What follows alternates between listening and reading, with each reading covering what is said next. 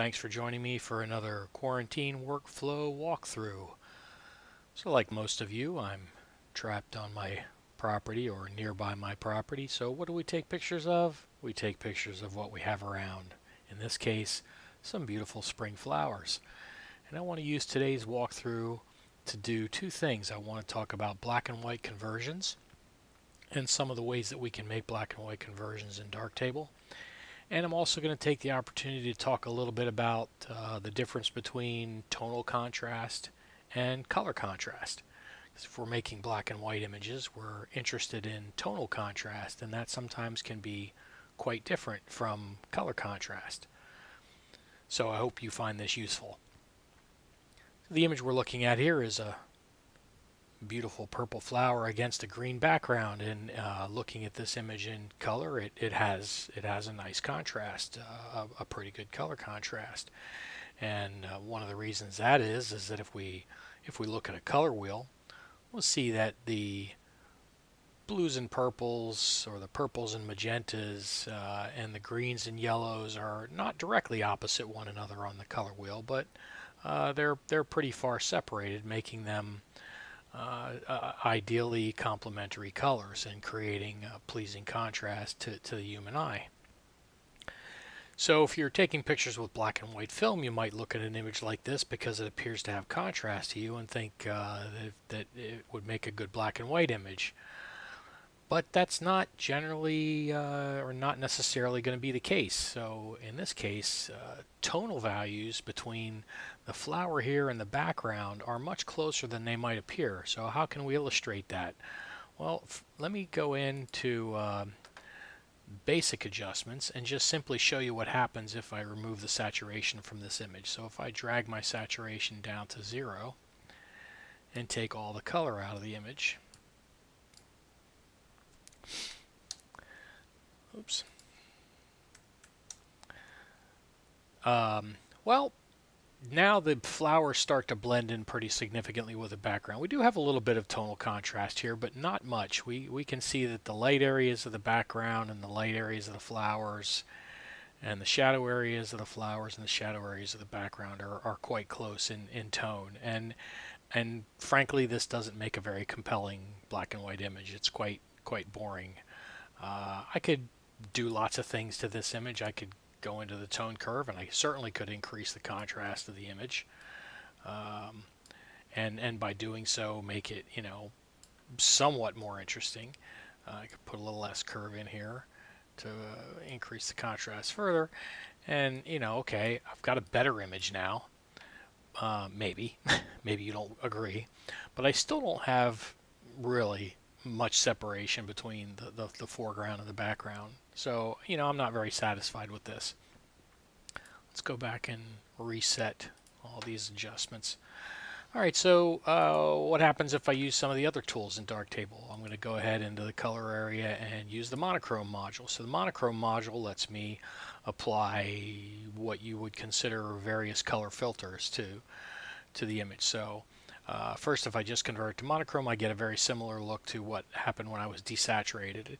If I start to move towards the reds, that's going to be lightening the reds, but in this image there really aren't any reds, so the image doesn't change very much. If I come down towards the blues, then we see that shift there. If I move over here towards the magentas and the purples, and if I move towards the greens, but none of these is really having much effect of changing the separation between the foreground and the background. If I tighten up the area here a little bit, I can get a little bit more contrast between them by clicking in some of these areas. There, if I lighten my greens, you see it's started to lighten the background relative to the foreground, and I'm getting a little bit of separation, but frankly it's not what I want. The eye is drawn to light parts of the image, and in this case I've made the flowers dark, and that's not really very attractive. If I come over here and try to make the flowers lighter, then they start to blend in with the background again. So, once again, I'm not really getting what I want out of the monochrome module. So this is a situation where I would turn to the channel mixer, right? So the channel mixer is going to allow me to adjust each of my individual channels, red, green, and blue, independently.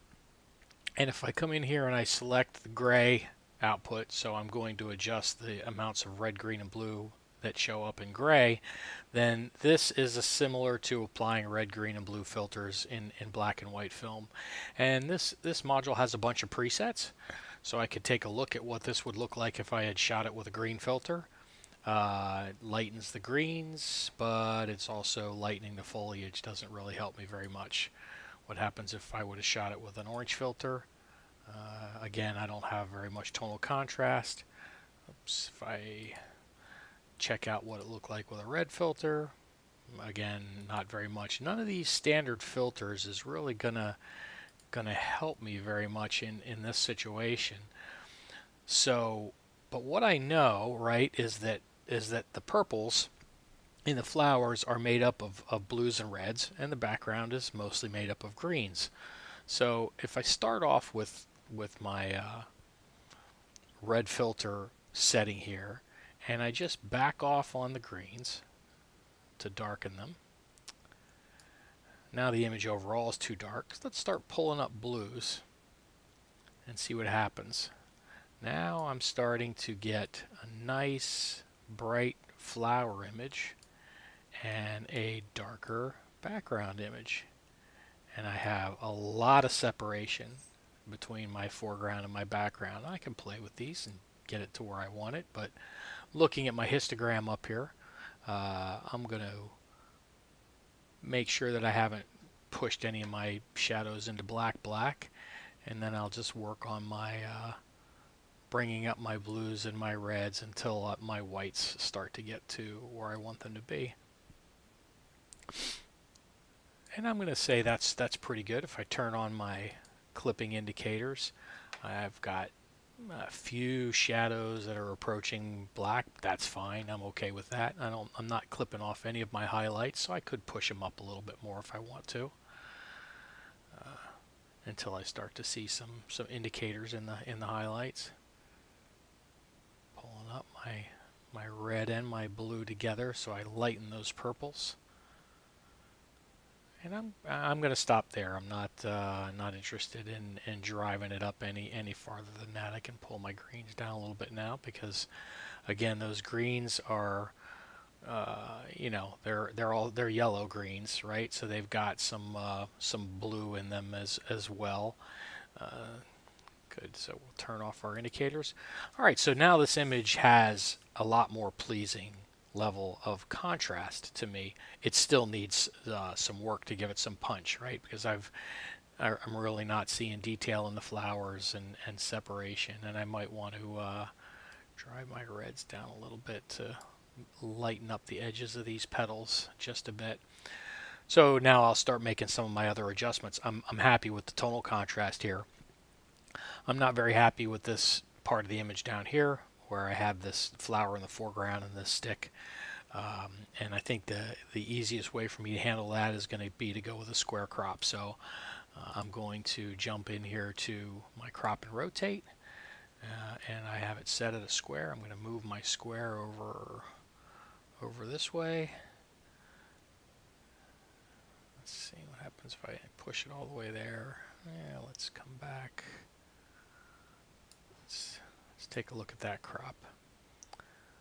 That looks pretty good. I'm happy with that. I've got the subject now is nice and large. Now we'll start working on bringing out the details. So first thing I'll do is turn on local contrast. Already helped quite a bit. I can turn up the details a little bit, see what happens. Nah, my brights are getting too bright. But local contrast does let me say, well, let's not apply it to the highlights as much. Let's bring the local contrast and the highlights down so we can turn it up a little bit without getting our highlights too weird. Better, okay. Getting some nice definition in the image now. I think I'm going to come in here to the contrast equalizer and push up on the fine details here and see what happens.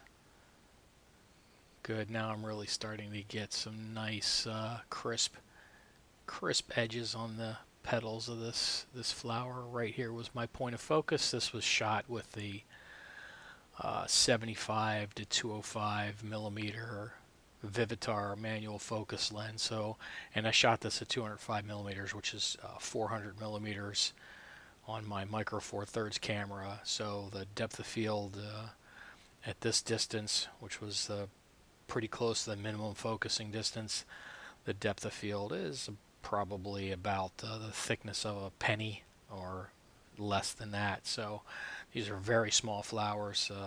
Total height of this thing from top to bottom is probably about inch and a half or so. So each of these flowers is quite tiny. So my depth of focus here is pretty small. You can see that this flower is nice and crisp on the edge. This one, which is a little bit farther forward, is already a little bit soft, and this one, which is behind it, is quite soft. But that's what I was going for. So I feel pretty good about this. I have nice tonal separation and texture in the petals of the flowers. I've got very nice separation between the background and the foreground. My foreground is bright, so it draws the viewer's eye. And to me, this is as compelling of an image of these beautiful flowers as it would be if it was in color. Now, lots of people might disagree, but I'm a big proponent of black and white, so there's no surprise there. I'm going to go ahead and go back to what it looked like originally, and I'm going to take a snapshot.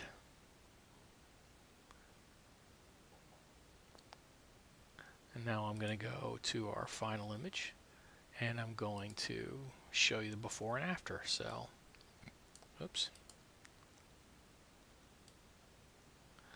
Alright, so here's where we came from. Very nice image with beautiful color, and if you prefer the color image, I certainly wouldn't fault you for that, but I wanted to make a black and white image, and I'm quite happy with this one. I think it's impactful. It has strong tonal contrast, and every bit as beautiful as the color image. So I hope you appreciated that little walkthrough today and learned a little something about tonal and color contrast, and also some of the ways that you can make monochrome conversions, black and white conversions in Darktable. There are others. There are lots of ways to do almost everything in Darktable, but those are the most common ones. And the go-to for me is generally the channel mixer. Thanks for joining me today. I hope you learned something. Please like and share this video if you did. Bye-bye.